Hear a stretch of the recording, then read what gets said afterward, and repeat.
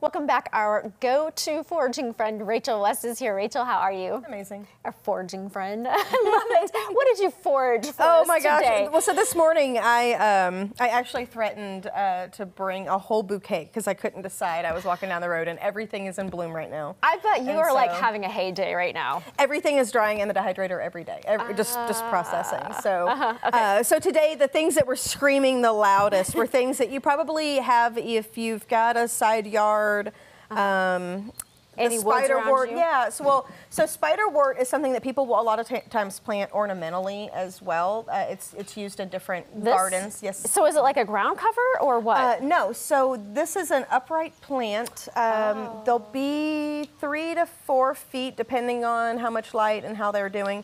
And if you notice these little buds here, they'll open. They're also known as a day flower because they'll have a different flower every day. They're edible. Okay. So I just pick it up and love eat it. to and they are very, very mild, like butter lettuce.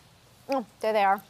They're so pretty. So you could like get seeds to plant these in your garden or in your You could, or you could buy these at your local nursery. I see them around, but all kinds of field meadows are just coated in these right now. Those are so pretty. So how long do they stay blooming?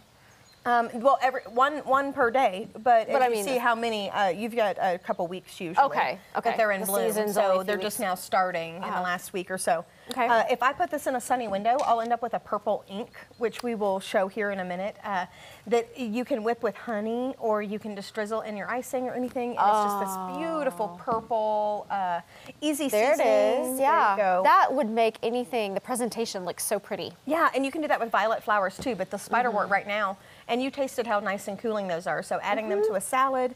The greens are edible. Another thing that's just all along a lot of fence rows and hedgerows right now is this sumac. So there is a poison sumac. I was going to say, you're going to have to clarify that because I've always heard about poisonous sumac. So poison sumac is not technically here in our area yet.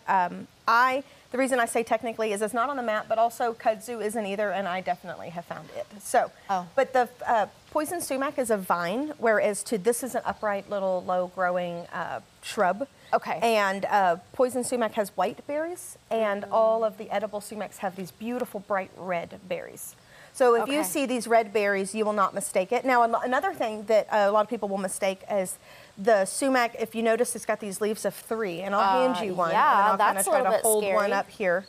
Now, poison ivy will actually have a stem right here, and if Bo Brown was here, he would be telling me the perfect name for what that stem portion is. Okay, I think it's leaves of 3, let them be usually. Right, well this fragrant sumac has got leaves of 3, and there's also lots of edible plants in the pea family that are delicious that also have leaves of 3.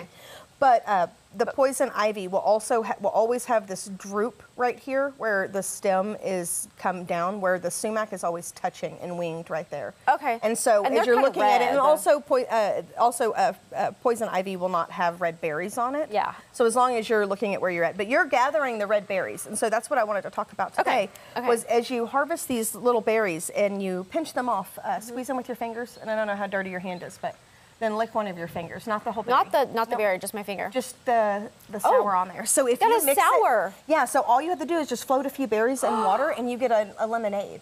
And it's complete. And then you can also dry the sumac, which is used in the za'atar seasoning for a lot of Mediterranean. It's one of the base seasonings. So not only can you do lemonade, but you can dry the berries if you've got a dehydrator or just in your oven. That is on low. fascinating. Isn't like that delicious? it tastes like candy. That is amazing. And then while we're talking about lemon lime, your sorrel.